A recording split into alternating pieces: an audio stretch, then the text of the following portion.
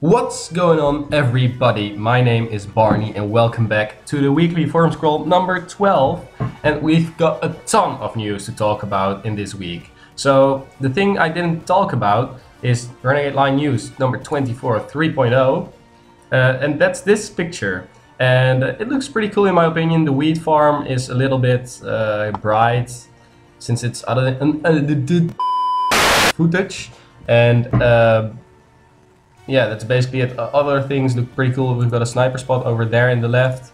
We've got a well, some trees, a wooden cart, which we saw in the guessing game. And yeah, some logs over here, and that's basically it.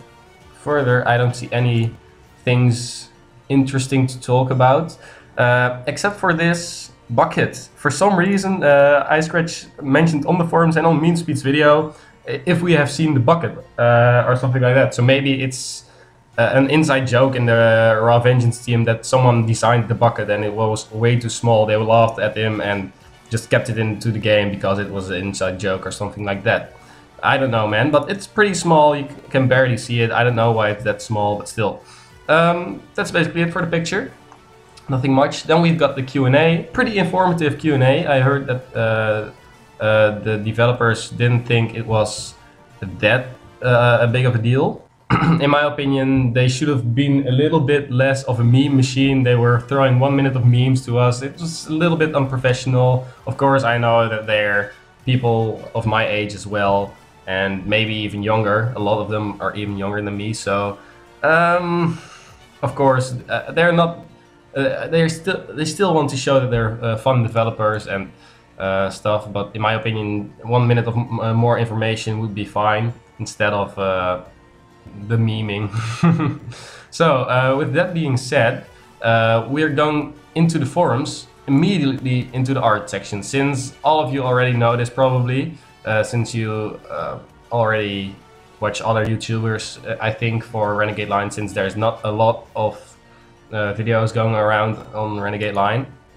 But if you want to create weapon skins, we've got all of the guns till now over here. So this is the machine gun for the Royals, pretty basic, reminds me of the basic one in Battle of the Heroes, a little bit more polished. And this is the reason why I'm going to play a wicked tank, since I enjoy this gun a lot more. This one looks pretty weird, but that's the reason I'm going to pick it up, I think. I am really interested in how he will handle the gun, how he will have it in his hands.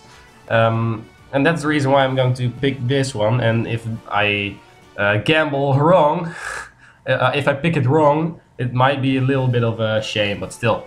Then we have the pistols. The one over here looks pretty basic. It's a little bit more textured than the one we have seen so far. The one of the residents, we haven't seen it over here. Will be added soon, TM. But if we're going into the homepage of Renegade Line, we've got some news over here. Wait a second. Oh, crap. Is it over here? It's not over here. Older, maybe? Yes. In the costumes and in the other things, we already saw this pistol. So we already know how the pistol is going to look like.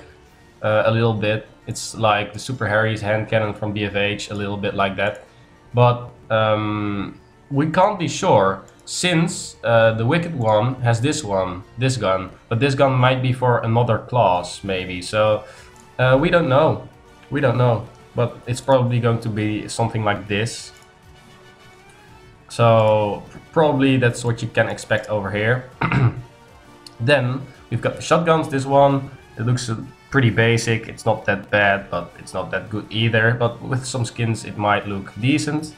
Then we've got the Wicked ones. It's more detailed in my opinion, looks way better, but still a bit weird, but I love that they're making the things weird. And then the rocket launchers, which make me pretty excited. So the LMG already made me want to play the Wickeds, but the rocket launcher will make me play it even more. Look at the difference. This one is pretty basic, a little bit of white with iron and wood.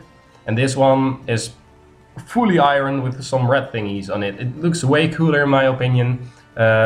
the design is almost the same, but it looks a little bit more from iron over here. It's a little bit more factory made instead of this one. It's a little bit more with the wood and stuff, and that makes the difference in my opinion. That's why I'm going to play Wicked on the tank class at least. Now we've got the SMG for the residents. Pretty basic, pretty small, but I think they will texture it over and over and over again till it looks better in the beta, of course. And then we have all these things like the sniper rifles, the knives, and the Wicked's SMG, which will be added soon. So if you want to make skins, you can click over here for these things to get green screen thingies. But still, we're going into some skins which have been made. Lampa, or something, I don't know how to call it, made a Sandy Trick pistol, and it's basically a desert pistol, and he wants to create something for a desert map or something like that. So I think I don't know, man, but it looks pretty cool. Yeah, I love the work he put into it, and that's with all his things. He puts a lot of work in it. That's what I respect. So skin tutorial, I will skip that one. You can watch it on your own if you want to make skins. Then Morse, which is a pretty brand new designer since this week on the Renegade Line forums, and he made some awesome skins till now. So we've got the rocket launcher Striker. I thought this one was for the Royal. Fuck me. For the Wicked. For the residents. Yes, for the residents. It's pretty cool. I don't know why these puppets over here are there. Like, okay, it doesn't really zoom in, but still these red puppets, or however you want to call them. I don't know why it's there. I love the background though, but it's awesome. It reminds us of the plane, like this one, which is an inspiration for the skin. Then we have the pistol acid blast. It could look better in my opinion. It's an awesome concept, and yes, it's an awesome concept. It could be better, but it's pretty decent already. Then we've got the Christmas skin, which I absolutely love. I absolutely love this one. I don't know what to say. The only thing which could be different are some patterns on the iron of the gun, but I love the wooden part already. That's pretty cool. So that's basically it for his skins. Then we have Soviet Sneaks. I haven't seen this one. Oh, he made a weapon, just a weapon. It looks pretty okay. Pretty basic, would fit into the game. Yeah, that's pretty cool. And then we have Genius with some other skins, of course. Let's see, he's got the pistol Lonely Cat, which is pretty cool in my opinion. Nothing to say about it. I already love the wooden part, which is blue. And yes, it's pretty detailed, it's pretty cool. And then the rocket launcher Orange Warren. I honestly don't know what the text over here means. If it's Allah Akbar, I'm just fucking done, man. I'm fucking done if that's it. But I love the concept of it. Orange Warren, yes. And then we also have the Deep Ocean. I haven't shown this one, I think. Also a pretty cool gun. I love it. And that's basically it for his skins. Now we're going into more of a bit of the Q&A part. I haven't talked about all of the Q&A since I think it's pretty self-explanatory what I think, not what I think about it, but what's being implemented into the game. I'm not going to say everything what they have said. I think I'm a bit zoomed in. No, I'm not. Okay. So we're going into the general discussion. There were a lot of people who actually were discussing about the revivability for the spotter. So the spotter will be able to heal and help his teammates and also revive them. So a lot of people were already against the idea.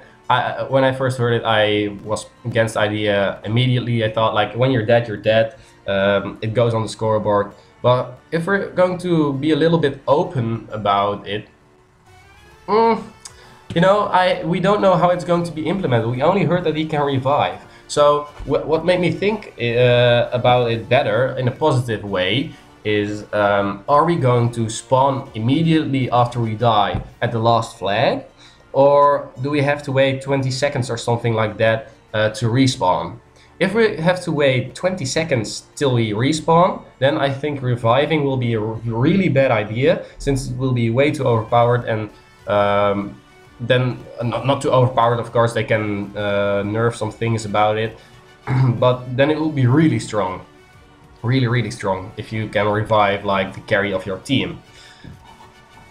Secondly, if you spawn immediately at your latest flag, I think it's a very good addition to strategically revive your teammates on the right places, and maybe you get punished for reviving someone on the wrong place. So, you know, then there's a little bit of skill involved in it.